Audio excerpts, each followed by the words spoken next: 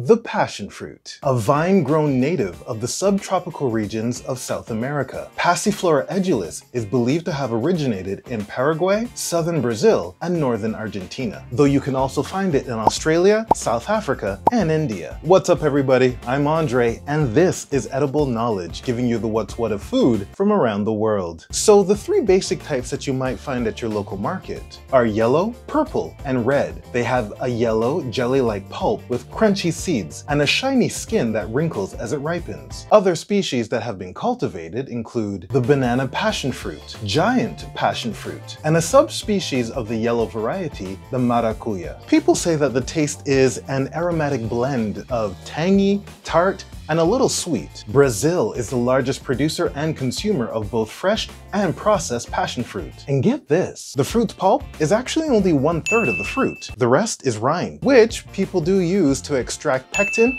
and linoleic acid. And while the average person might throw it away, research has been done with yellow passion fruit to use the rind as food packaging film. And in just 1 cup of passion fruit, or 236 grams, you will find 229 calories, 5 grams of protein, 2 grams of fat, 25 grams of fiber, and 55 grams of carbs. But of course, that's not all. You will also find vitamin A, vitamin B6, vitamin C, calcium, potassium, magnesium, and iron. Passion fruit may improve insulin sensitivity, may help in boosting your immune system, supporting your heart health, and in reducing anxiety. And according to the website conserveenergyfuture.com, it may also be beneficial to expectant mothers. Due to the fact that passion fruits are loaded with antioxidants, fiber, vitamins, minerals, and other essential nutrients, many consider it to be one of the healthiest fruits to promote fetal growth and development. Ripe passion fruit will last for up to about 2 to 3 days in the fridge, or you can freeze the pulp in a freezer bag for up to 3 months. And that's all she wrote, folks. Have you tried passion fruit? And if you have, how do you use it? Let me know in the comments below.